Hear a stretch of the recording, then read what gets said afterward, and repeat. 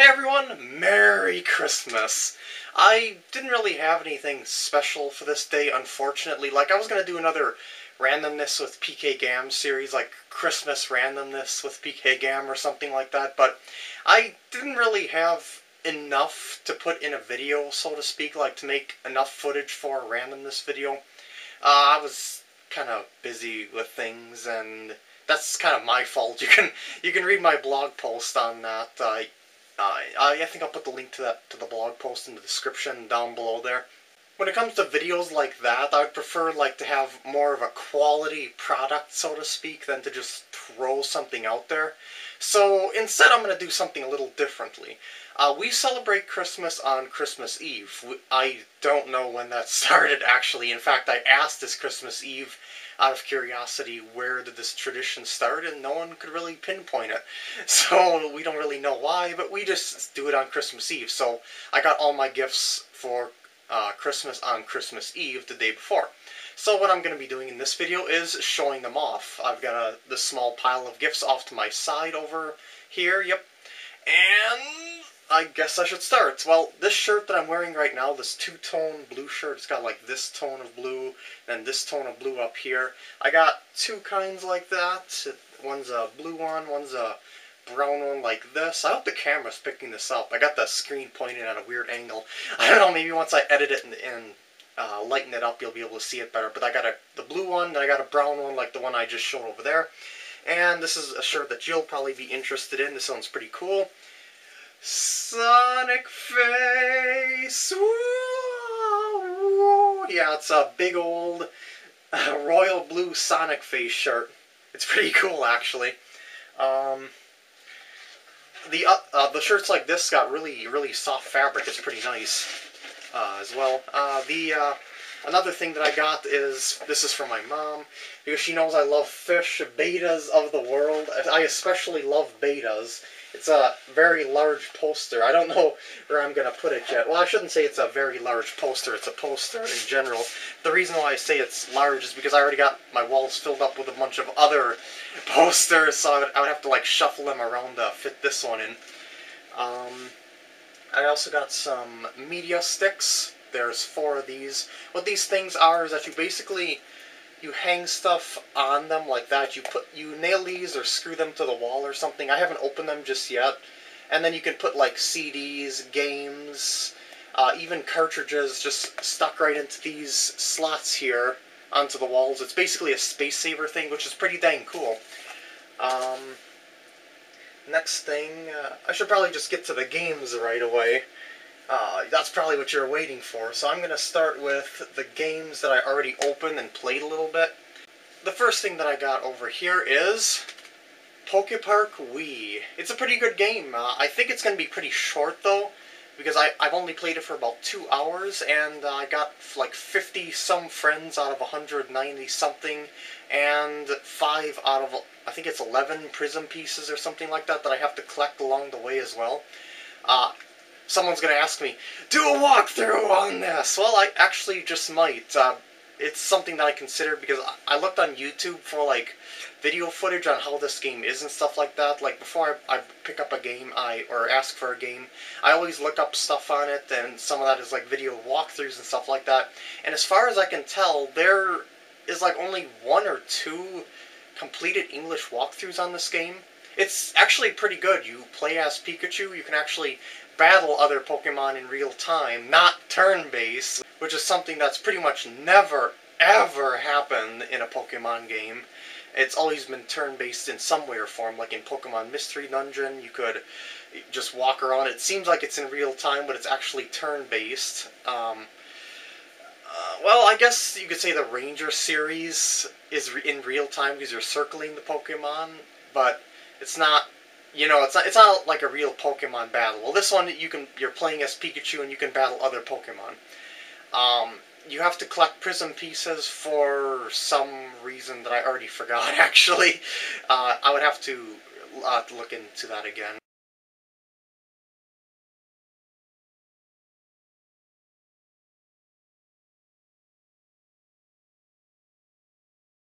The next one is Sonic Colors for the DS. I've already played like an hour of this. It's if you ever played Sonic Rush or Sonic Rush Adventure, it's basically this. So it's a good game. That's all I can say about it, really. It's a classic Sonic game, so to speak, which is a good thing. No gimmicks, by the way, like Sonic Unleashed or something like that. Oof, hated the Werehog. The next one, this one I didn't even open yet. Pokemon Ranger, Guardian Signs. Yes, never even open. Shrink wrap still on it. Ooh. Yeah, so I can't really give my opinion on this one. Oh, and I forgot. Someone's gonna say to do a walkthrough on Sonic Colors. I can't do DS games. I should say Sonic Colors for the DS. Can't do them. I also got Sonic Colors for the Wii. This one I didn't open yet either. I'm guessing it's going to be Sonic Unleashed without the Werehog, which is going to be a good thing because the daytime stages in Sonic Unleashed were pretty much the only good part of the game, in my opinion. So I think this is going to be a very good game. It's, as I said before, a game that I haven't opened yet. I only opened those first two, and I was actually thinking about like doing this blind. I don't know why, because it's like Sonic games for me, I typically go through them in like a few hours or so. Sonic games don't last very long with me, so this probably because they're, you know, speed-based, you get through the stages pretty quickly. So as I said, go through the Sonic games pretty fast, so I don't expect it to be a very long walkthrough, even if I did it blind. There's something, one last thing that I got here. It is a STL triple plastic ocarina. This one is in the red and orange. Depending on what kind of light you look at it and how bright that light is, it looks red or it looks orange. Like in this light, it should look pretty orange, or at least it looks orange to me, but if it's in a darker light or a different kind of light, it looks like a really bold dark red. This thing is pretty dang cool, I have to say. It's for those of you who don't know, an ocarina is like the ocarinas from Ocarina of Time. It's a type of flute. Normally, flutes are one-chambered, but this is a triple ocarina. So see these ridges on it? These are actually multiple ocarinas in one. So I've actually got 3 ocarinas in this one thing. So it's got also, I think it's 3 octaves worth of notes. It's pretty dang cool and fun to mess with, I have to say.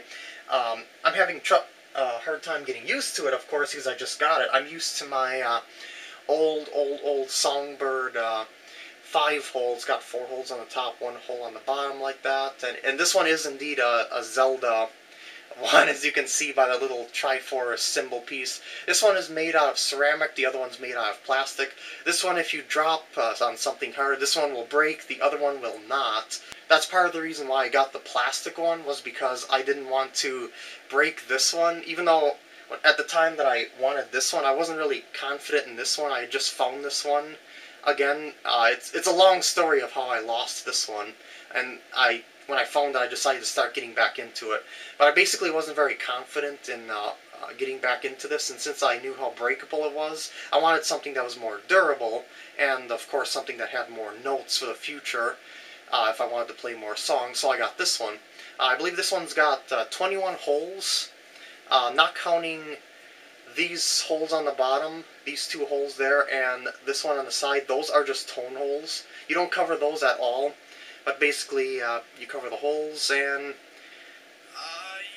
you play it like a flute, I guess you could say.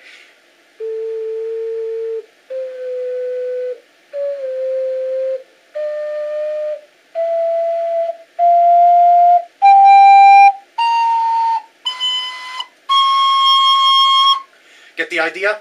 Oh, I forgot a note. Okay, that's good enough. I'm not very good at playing it just yet, obviously, since I just got it yesterday, but it's really, really fun to mess with. And, this also came with it as well. It's the fingerings for it. I only got the first scale, which are on the top here, down, basically. That's what I just played there, the basic scale.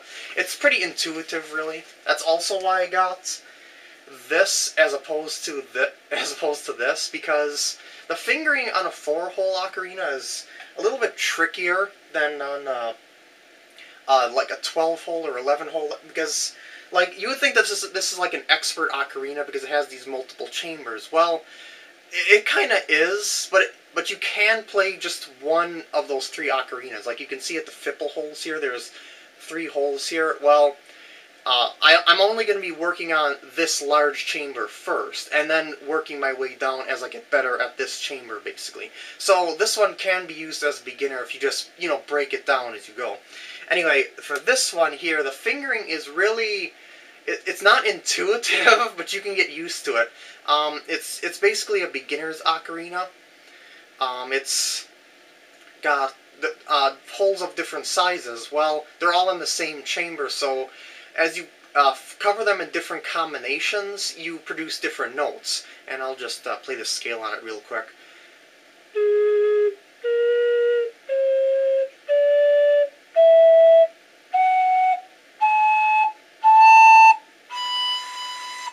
Yeah, something like that.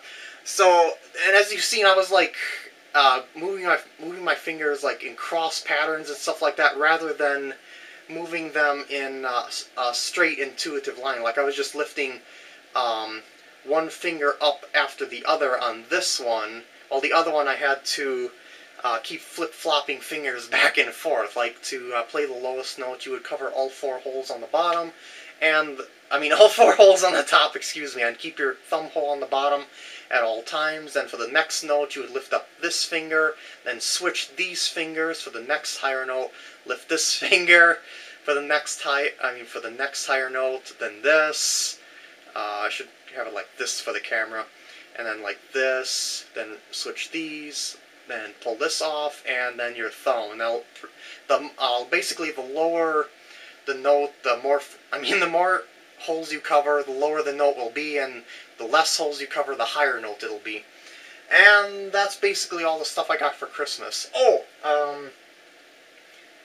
I forgot to mention, another reason why it's hard to play a 4-hole at times is because in order to produce sharps and flats, you have to like half cover holes. Like in order to produce a C sharp, I think you would have to like uncover this tiny hole just halfway with your finger, and the same goes with D sharp, but with both fingers on both these holes, and that's really hard to do considering that my fingers are really large as opposed to the hole. I mean, look at my pinky size compared to the hole itself. But that's really all that I got for Christmas here. That's really all I got for a special Christmas video as well. I hope you got whatever you wanted as well. If you'd like, you could say what you wanted. Excuse me. Well, I guess you could say what you wanted and what you got down in the comments below, or post a video response, whatever. And that's about it for this video. As I said, hope you have a Merry Christmas, and I'll see you later.